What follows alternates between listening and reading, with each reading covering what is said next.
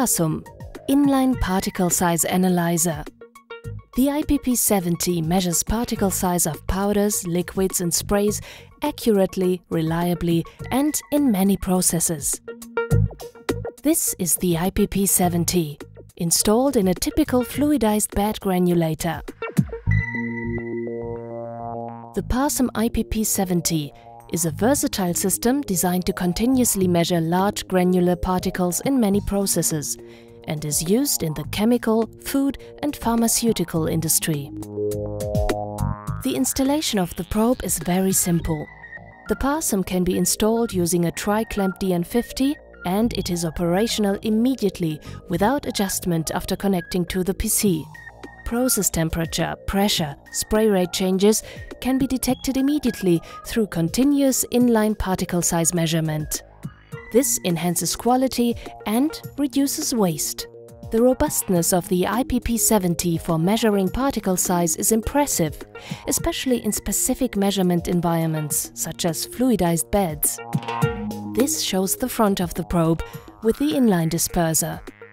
The measurement of several thousand particles per second ensures an accurate determination of the particle size distribution.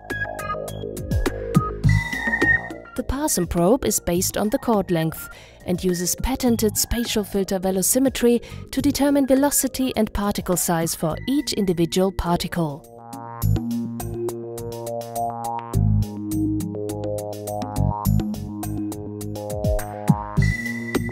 The Parsum measurement software opens a real-time window into your process. In a granulation application, the granules begin to grow when spraying starts. The measurement software Parsum View provides the vehicle to monitor the evolution of batch granulation, tracked live on the screen.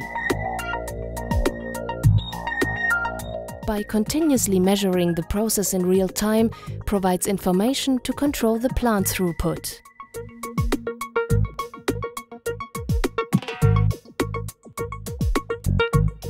All readings are recorded and automatically stored for future use.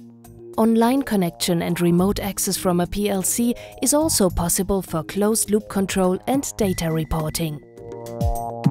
The Parsum IPP70 provides real-time continuous process monitoring with fast, reliable and safe determination of particle size distribution in fluidized bed and many other processes.